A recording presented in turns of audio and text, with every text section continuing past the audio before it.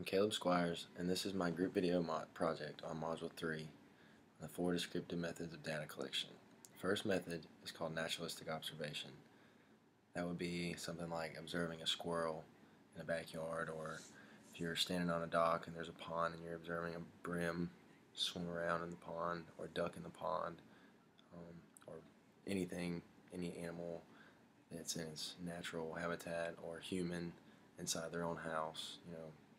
Obviously that's natural to them. That would be their natural habitat where they live. This is a good way to get a lot of good data because there's no controls, there's no laboratory settings, anything like that. It's natural. An example would be if you wanted to see what temperature white-tailed deer eat the most corn at.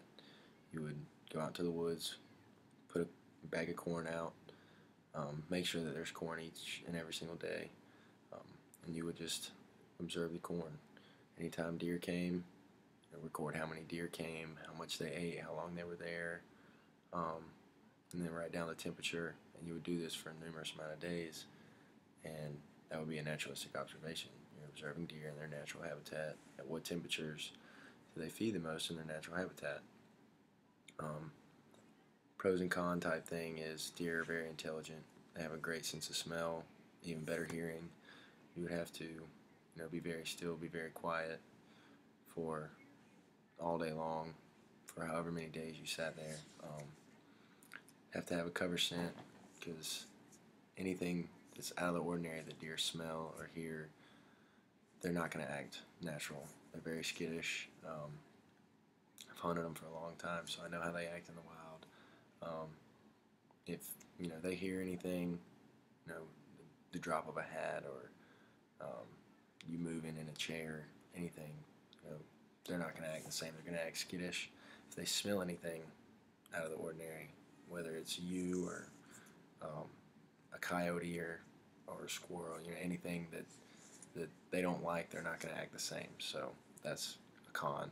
A pro is it is their natural habitat, and if you take deer out of their natural habitat and bring them into a laboratory setting, with fake trees and fake bushes and fake dirt, they're gonna know.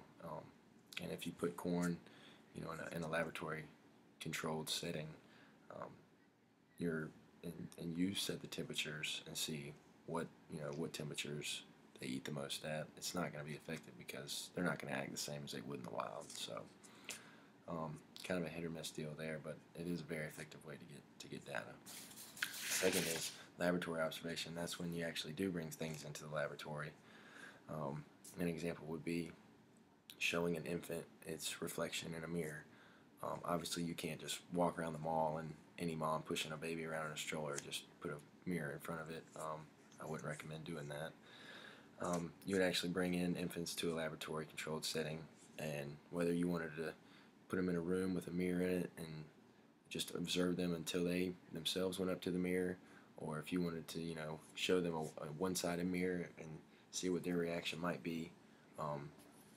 There's numerous ways to do that, but you would have to do it to several amounts of infants to have accurate results.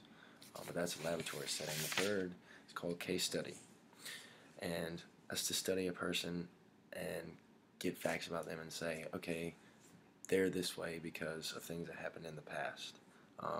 Saying somebody is shy because they didn't have brothers and sisters or attention when they were younger, that would be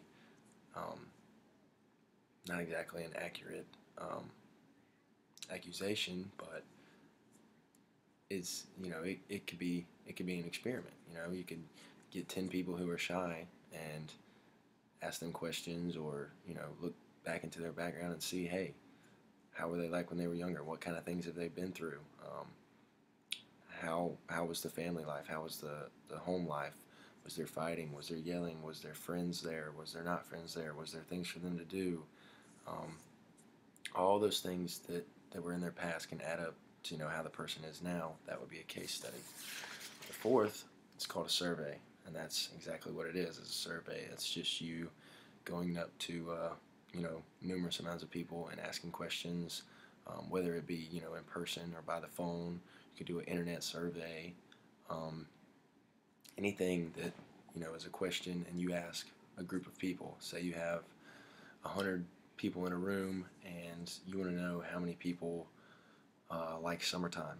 Obviously, you would go around the room. Hey, do you like summertime? Yes, no, kind of. Is that your favorite holiday? Yes, no, kind of. Um, that would be a survey, and it's not always a great way to get data because obviously people can lie to try to make their answers sound more sociably correct, but it is another way to collect data. Like I said, a lot of times people might not tell the truth just out of sole fact they don't want you to make fun of their answer or them be embarrassed of their answer. So it's not always a great way to get data collection, but it is an effective way.